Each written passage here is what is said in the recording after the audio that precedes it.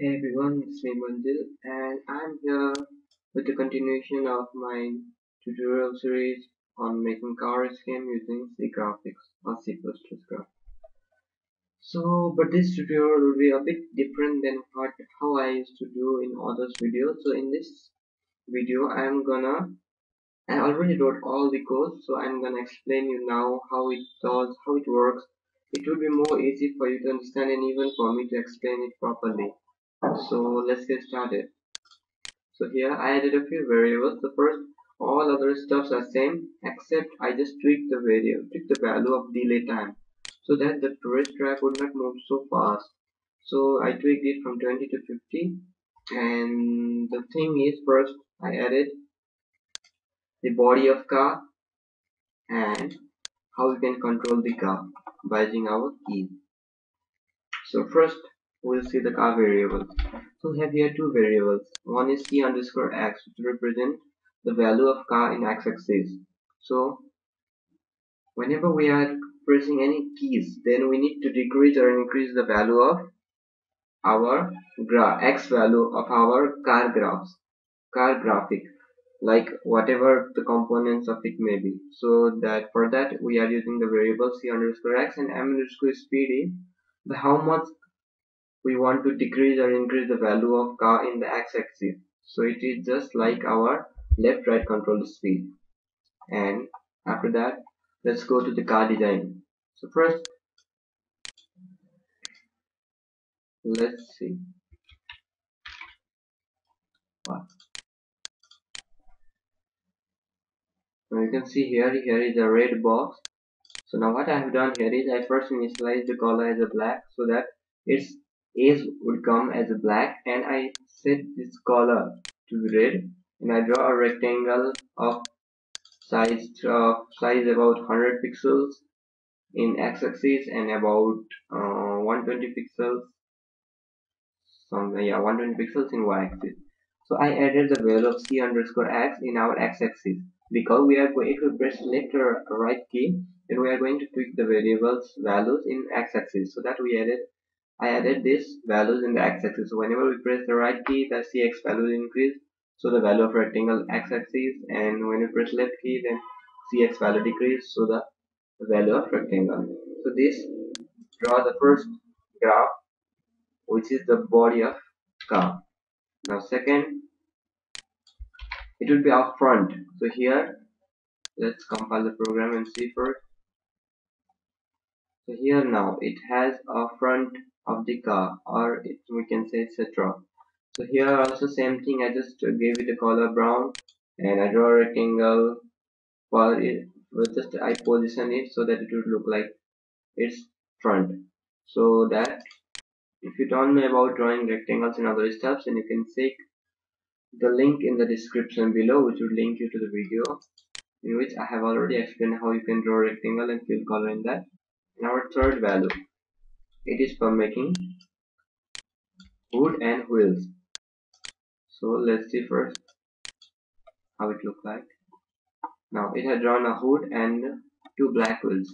So how I draw a hood is by just use the rectangle in the middle of the car body and instead the color is green. And for wheels, I draw it using a pie slice, which will draw a pie and automatically fill it with the set fill style color. So it is not necessary to use flood fill. So yeah, we draw a pie slice which start from 90 degree to 270 degree, which will make just like our mm, just as it would look like a tires. And the same thing goes for here. Here we started from 270 and we raised to the we completed it in the or we joined it with the car in 90 by making it go from 270 degree to 90 degree, so that it would look like the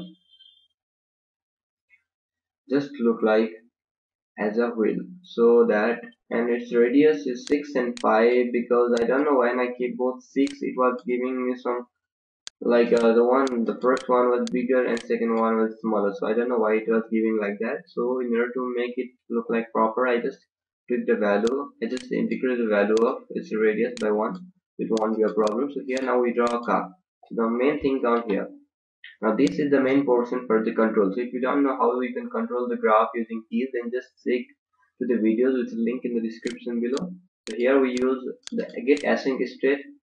So and we are passing the value of left. So whenever we press the left key, our c underscore x value would decrease by the value we have given for m underscore speed. And whenever we press the right key, then our c underscore x value would increase by the value that we have given for our m underscore speed. So whenever the c of x, c underscore x will change, so our graph. So all the car graphs are connected with c underscore x in their x-axis.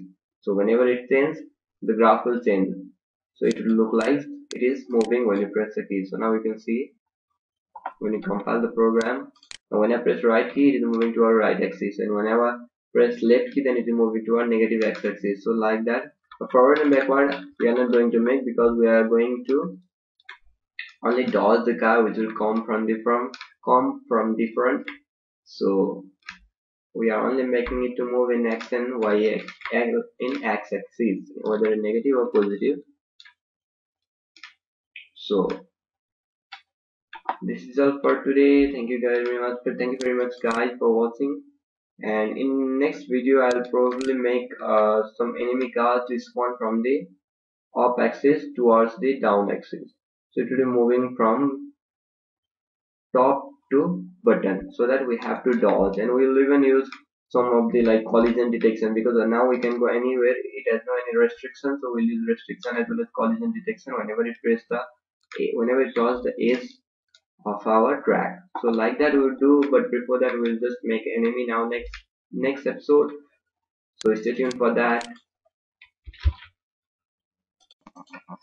Okay guys, thank you very much for watching this video. So if you like this video, then click on the like button below, and don't forget to comment if you have any doubts regarding this, or if you have any suggestions about these videos or about this tutorial series, then please mention in the comment below. And don't forget to subscribe to the channel, and if you would like to share, then I would be gladly happy. And if you have any other furthermore suggestions, or if you want to know about other stuffs in programming or other knowledge regarding the various stuffs, then just go to the Facebook page, which link is just in the app icon above. So you just click that icon, then you would be redirected to our Facebook page, so Facebook group, sorry. So that there you could ask any kind of stuff that you have in mind, or you could post any kind of questions which is related to programming.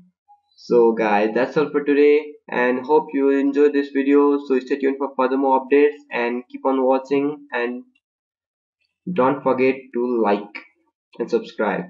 Thank you very much.